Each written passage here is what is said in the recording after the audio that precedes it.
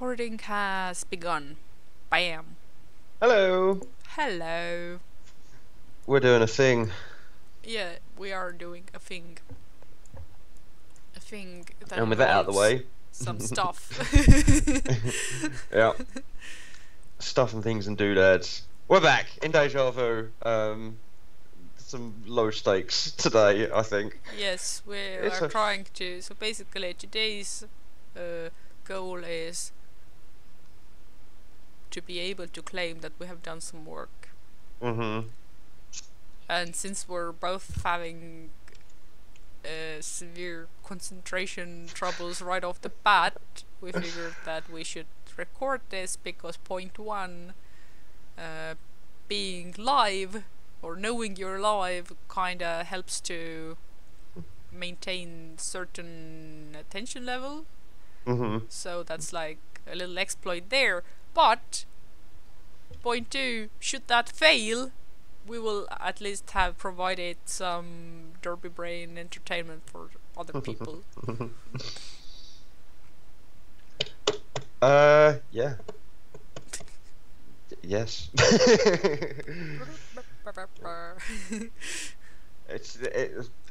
It's a bit more like I don't know how to explain it. Yeah, you're right. The recording sort of jars you into focus a little bit more. Yeah. But I couldn't tell you why. This is completely tangential, but this is why I like doing let's plays. I think I wouldn't have the same effect with streaming because there the stakes are higher, as in you have to actually maintain the audience and all that shit. But when doing a let's play, it's like a real time thing. That's sort of, it's like your hand is on an ongoing pulse, and the thing is sort of, it's difficult to explain, but you know the feeling.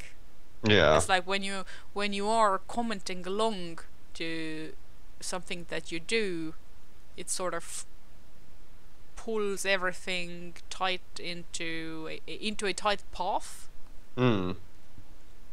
So even when your gameplay itself is very sort of meandering and tangential, you yourself are sort of in the flow.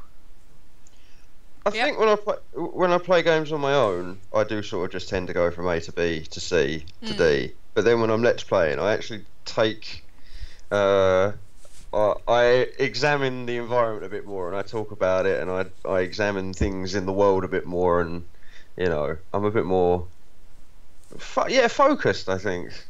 I don't know.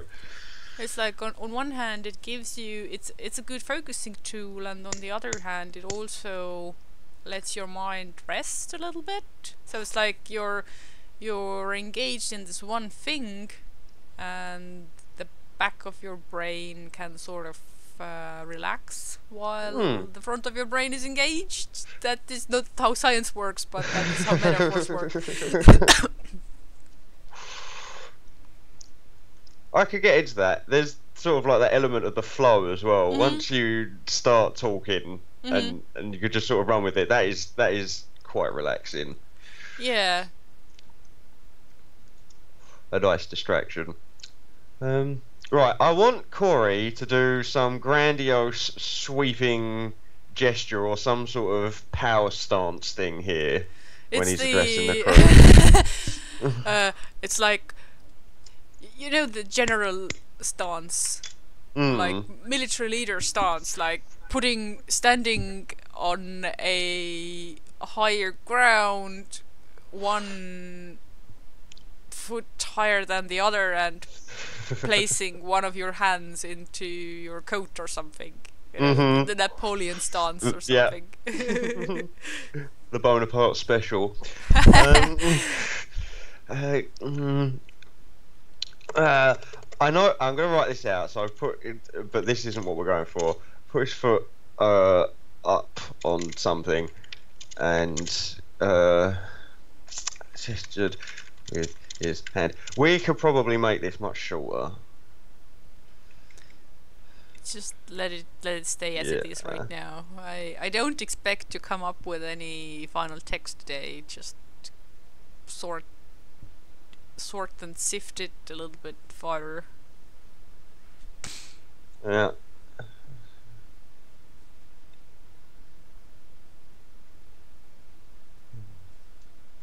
Just need to put us here.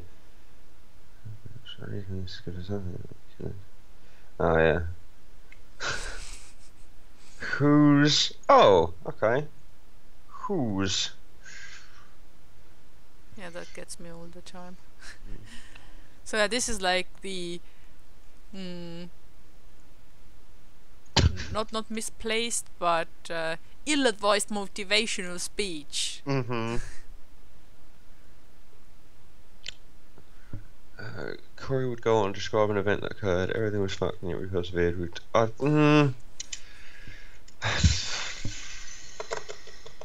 As I always like to say, or I know what I meant in this place. It's like, as I said when we were fighting off those bogies at the that sort of thing.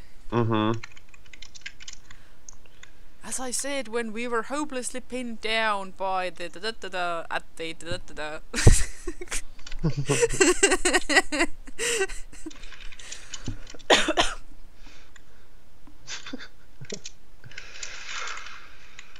There's a lot of da-da-das going on here. Yep. Yeah, and I like the idea that he quotes himself, because that's totally that's awful.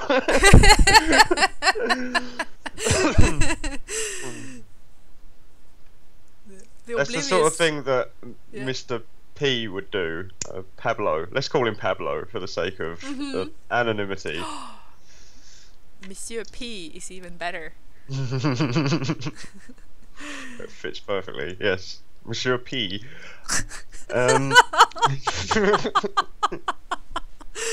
Oh, we are mean. We have just completely lost the viewers. Come back, it's fine. We're going somewhere with this, promise. This conversation between Nux and Corey is addressing everybody, but Nux is sort of giving him the he's the one who's being the most vocal in his disagreement. Mm-hmm. So it's like, yeah, certain crew members should be talking to Corey directly, or like, man, what are you doing? This is not how you do it, or whatever. But meanwhile, Corey himself will try to give his grand speech to everybody. Mm-hmm. I also imagine the junior boss from IT Crowd. Oh, is it Denton? Gosh, I don't remember the names. Don't ask me names. There's somebody at the door. That bloke. Maybe. Okay. So not the boss that they started out with, but his son. Yeah. This is going very well. He's excellent. I love that character. He's that actor is in another TV program on Channel 4 called Toast of London. Oh yeah, I have it on Netflix. It's hilarious. I love it so much. It's a bit cringy in places, but in other times. Hi, this is Clem Fandango. Can you hear me? Yes, Clem, I can hear you. It's great. Toast of London. Check it out. Yes. Ladies and gentlemen. Right. Might be available on Europe Netflix. Which is good, because it's. I was watching it on Watch Series because I don't like Channel 4's. You can't watch stuff on Channel 4 without disabling ad blocker and signing up to accounts, and you know how opposed I am to signing up to things. So there you go. Corey continues to everybody his own actions unspoken, but I need you to continue what you're doing. Restart my. Should this go on for a little bit longer? We've got Corey. I think think we should extend the reactions a little bit more. Okay. So the part where it should be longer. No, not there. Okay. Don't write it down like this. Listen what I will say and then get the point from it. But don't write down the words. Okay. So what I mean is this whole clearly uncomfortable situation should go on for a little while, and the way to present it would be people doing thing. So somewhere around here, after Taniki and Nux have talked, or maybe even before they have talked,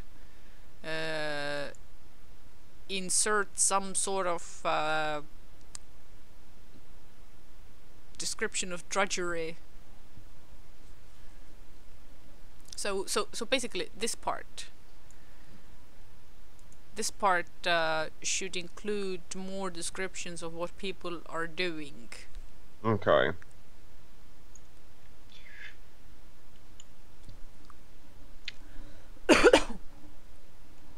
Well, I am going to make a note of that. That's the crux of this.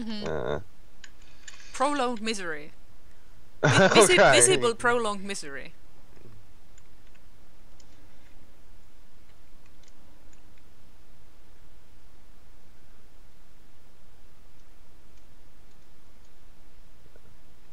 I think that pretty much sums it up quite nicely. Yeah.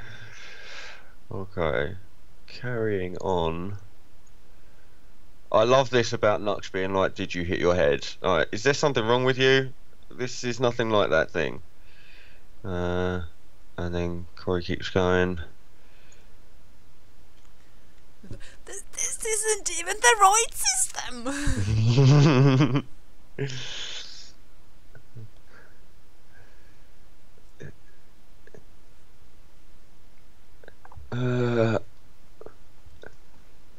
I don't know, but hang on. When Corey ignores him again, Nux wanders off. Yeah, it's like you know the brush off gesture, you know, when you sort of there is it's a verb in Estonian, but I don't know about English, when you sort of throw with you brush with your hand, or like hand wave and walk away. It's the gesture. Yeah.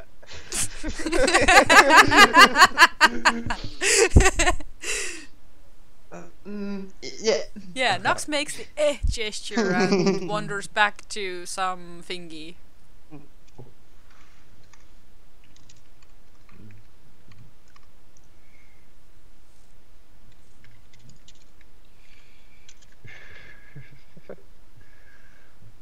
Okay. And here I will say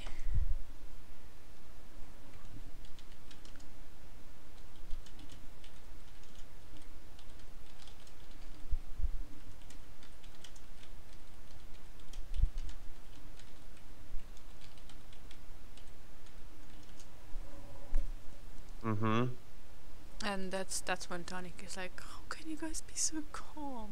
This is obviously stupid.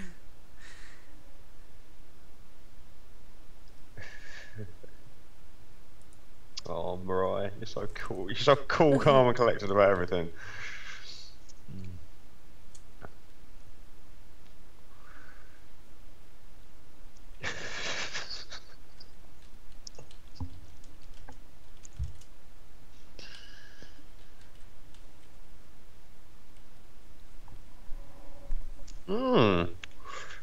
Yeah. Words! I wrote 2 words!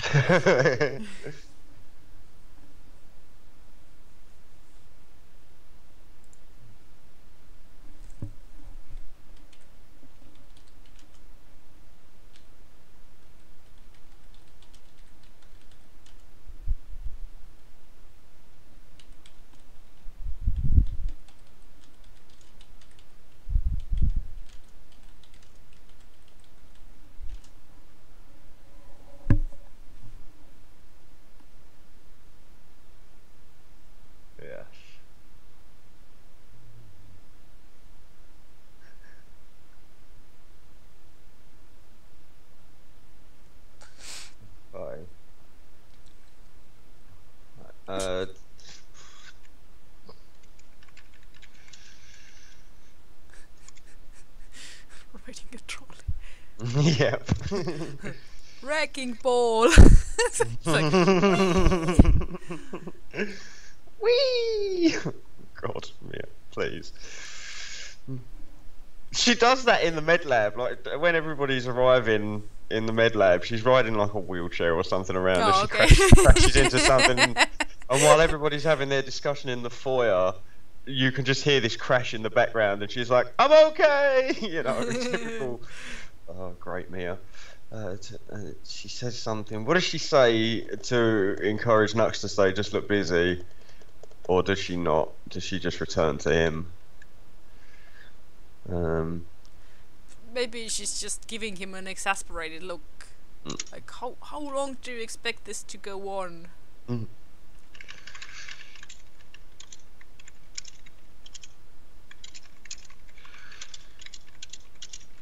Yeah, that's cool. Just look busy. You'll understand this isn't working eventually. Yeah. I'm not so sure, man. It's different. Corey, I know. You got a rage quit ages ago. We will probably need to address the vocabulary. Yeah. I like Taniki's voice, like here. This is great. But this further down here, where this I'm not so sure, man. That's a bit of a concern. I think the "I'm not so sure, man" works, but what comes after that is our voice, not hers. Okay. So actually, this isn't the problem. Yeah, this is okay. She's building the camaraderie, oh.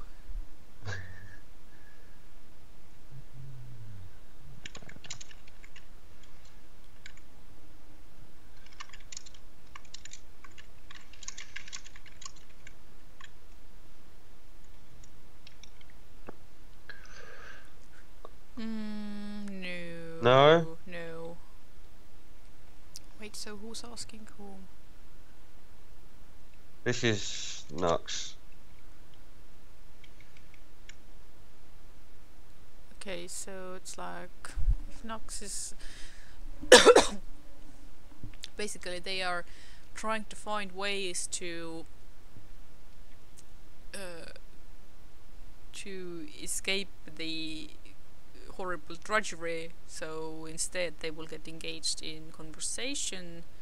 What was he like? Your Corey, I mean. So Taniki could be like, well, for one. Oh, she could point out something specific. Well, once he did. Here we go again.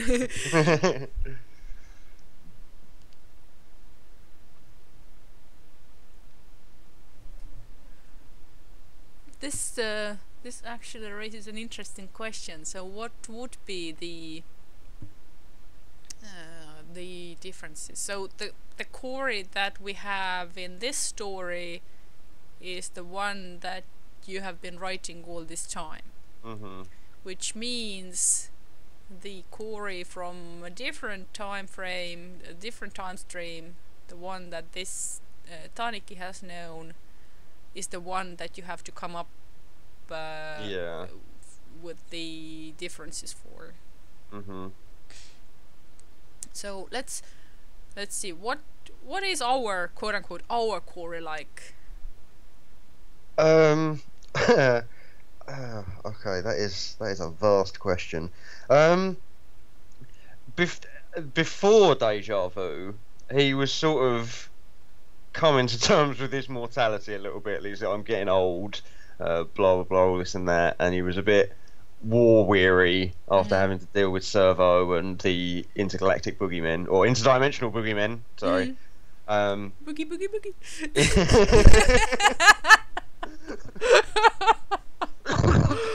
Oh dear. Okay, yeah, carry on.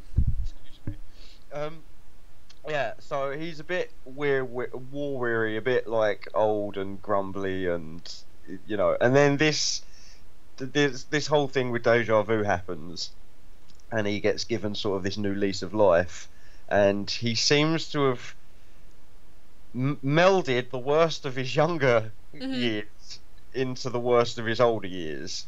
It doesn't feel like we've got the best of both worlds here, to be honest with you. Okay, but let's try to get specific. So what are these worst of his young traits and worst of his old traits? So I would say that the worst of his old traits are probably the sort of fatalistic sort of why bother kind of thing. Hmm.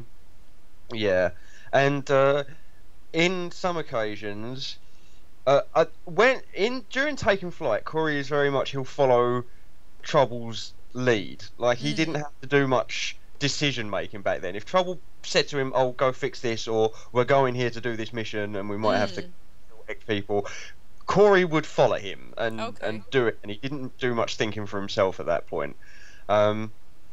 And then all the stuff like Trouble went missing, and Corey got captured, and he ends up at Alicia, and then he had to take a leadership role. So there were occasions when Trouble would give him directions, and he would be brash, and he would run in and be quite reckless, and he would make use of his abilities. And then later on in life, as he gets to like Alicia facility and there's that story point where he doesn't like relying on his abilities anymore. Like he just wants to be a normal person now. He doesn't want to have any connection to Servo or any of that. So he calms down a little bit, tries to be a bit more responsible. I would like to point out something that during this in this storyline, during the whole DejaVu run, the whole Corey has some enhanced physical abilities, that's not even coming up.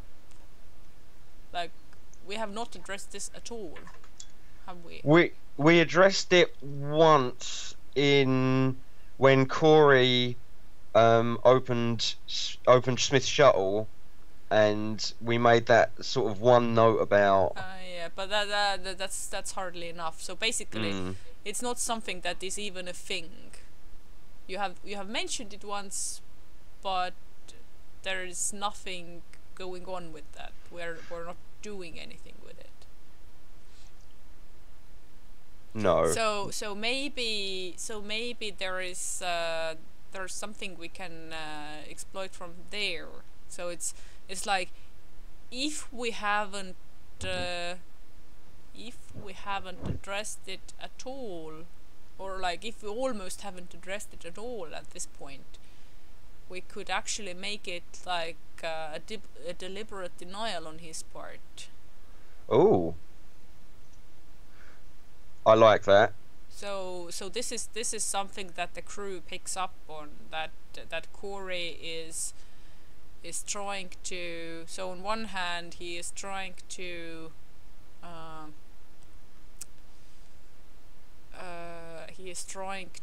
exert the leadership skills that he doesn't have, and at the same time he is also completely avoiding using any enhanced abilities physically that he might have. Yeah. And do you think Nox would pick up on things like that?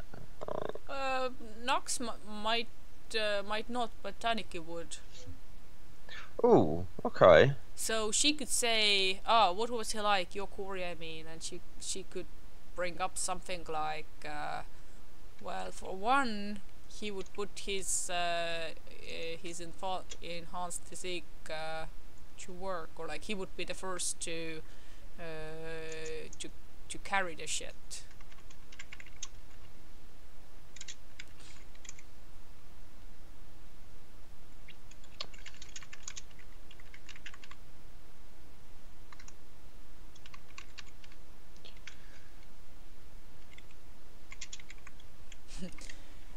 He would put his augmented ass on the line first.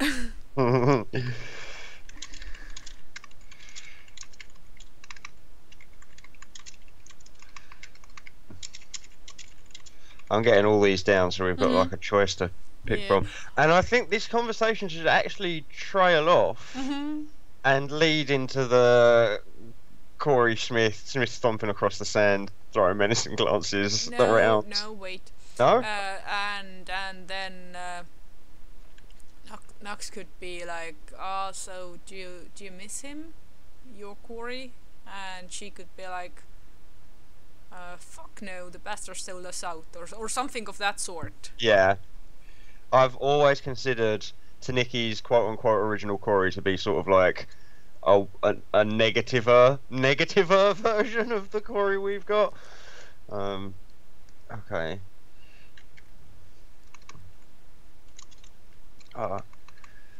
It's more like fuck no. Right, she's not just like no, nah. It's more like fuck that asshole, you know. Oh, even better. Bastard left me out to die. Ooh.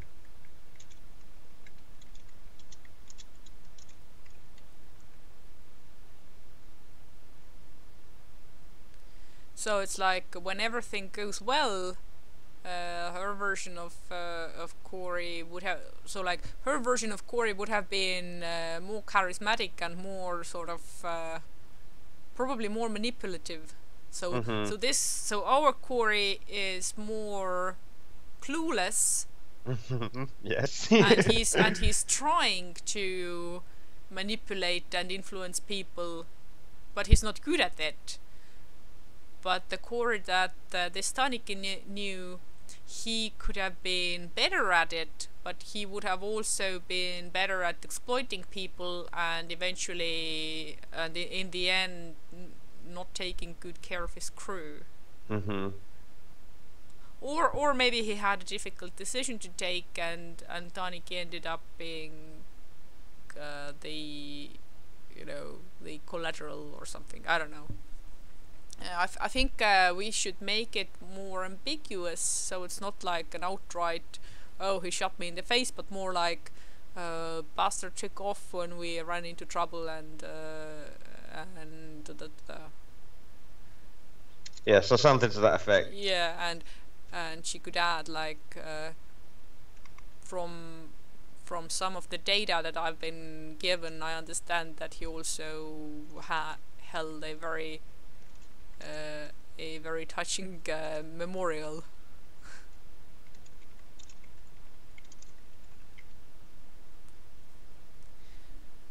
And all this would bring it home that, okay, while she intellectually understands that these are different people, she also might have trust issues with Corey in general. Okay, yeah. I'm gonna make a note of that.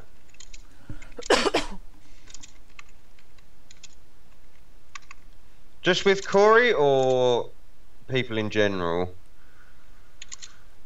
Well, one does not exclude the other, but I would make it more specific to Corey. So right now we're trying to figure out what's the crew versus Corey situation is. And Corey here is like all Corys, like no matter which one she meets. This is mind bending a little bit. Okay. So this would be some not exactly similar, but in the same. This would require the same line of thinking or the same set of skills as dealing with different variations of Seeker and different variations of Jewel versus Wraith. So the Jewel we know and the Wraith we know are mortal enemies who, well, in essence killed each other. And this would mean that if our Jewel runs into an alternate Wraith who might have had close relationship with his reality Jewel and lost her, and then he would be like, "Oh my god, you're alive," and she would be like, "Get the fuck away from me, creep." so that the similar kind of dissonance, just with different people and different dynamics. Yeah, that's such a good example. It's an easy one to pull out of the hat because we both understand it so well. And it's a story I want to write one day. Maybe one day it will happen, or maybe it will be hinted to in Uh, some.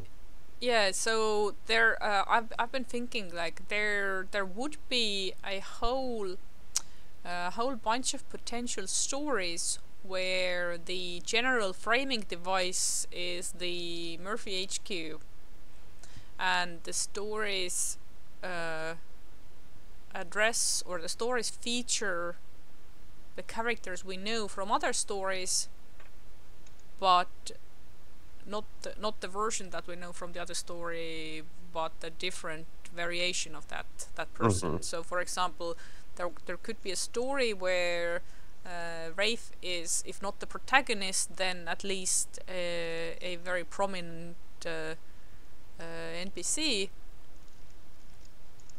and it will be and then his world would be intersected by the whole Murphy Station manipulations and like leading into interesting interpersonal shenanigans. So much potential.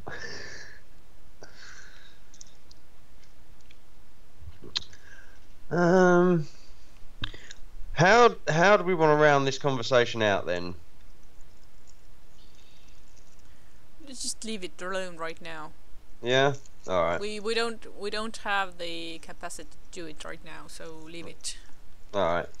So moving on. I think most of this is already pretty good anyway, isn't it? Mm.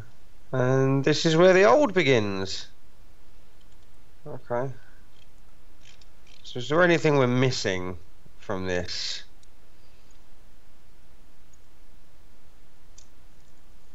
Not really. I think the scene flows quite well. They're all doing the thing. Corey gives a little speech. It doesn't really go that well. Everybody goes back to doing what they were doing. And then Smith comes over and she vocally beats some sense into Corey. And he's like, we're taking a break. Let's go get acquainted with Alexis. Mm. Scene end.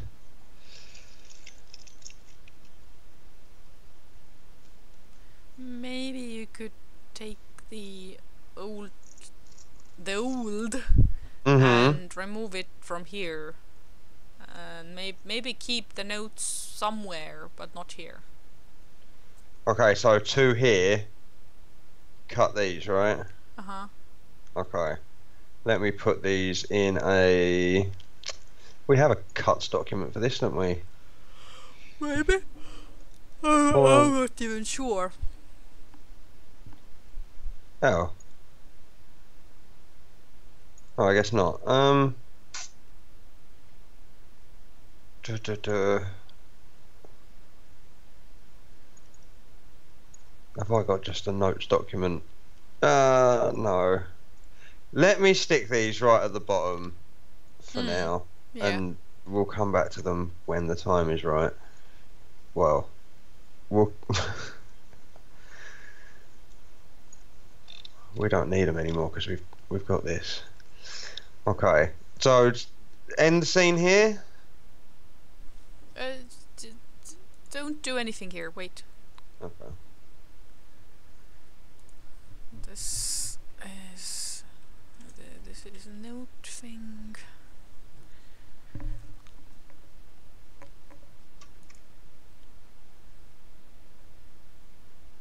Okay.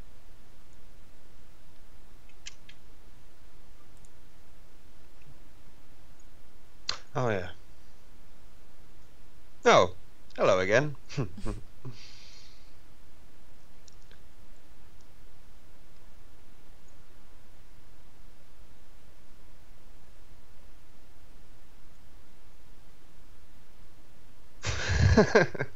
Not thee, just Alexis, please.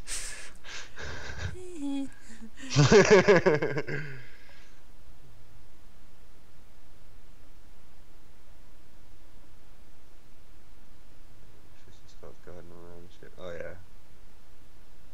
Not potential. This definitely happens. Nux definitely pulls Corey aside.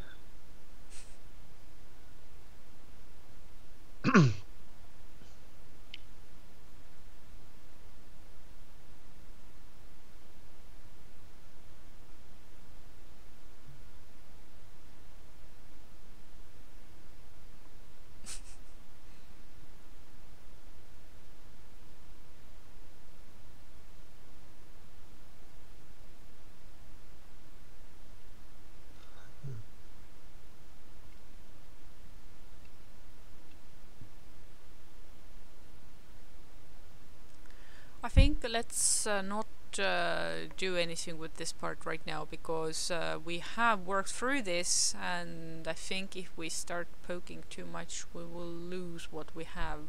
Okay. Because this seems to be already like sorted out, just needs the proper text. Should we wrap up the video for the moment? I think so, because we have covered some very essential points. And we even got some shit done. So stopping recording now. Yeah. I was going to say, it's a February miracle. Yes. February miracle, everybody. See you in the next one. Bye. Bye.